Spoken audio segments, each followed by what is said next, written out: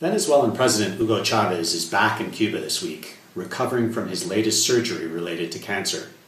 This is the third time he's been operated on for the disease, despite radiation therapy and chemotherapy. Doctors say that's a bad sign that indicates the cancer is both aggressive and likely terminal. The best guess of what kind of cancer he has, which has not been disclosed by the Venezuelan government, is that it's sarcoma, which is a rare but deadly form of cancer that's often misdiagnosed and difficult to treat. Some doctors put his chances of making it through the next 6 months at about 50%. For the Wall Street Journal, this is David Luhnow in Mexico City.